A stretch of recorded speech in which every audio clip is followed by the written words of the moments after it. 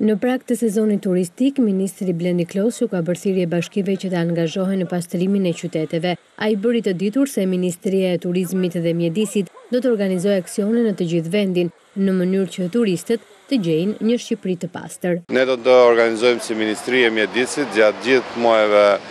deri në fillim të sezonit turistik, por sidomos gjatë muajit mars dhe prill, operacione pastrimi në gjithë zonat e Bregdetit, për të replikuar ato çfarë bëm në vitin e kaluar dhe duke kërkuar me forcë angazhimin e shumë të tepërt të pushtetit lokal, por dhe të elementeve të shoqërisë civile dhe të vullnetarizmit të qyteteve tona, pasi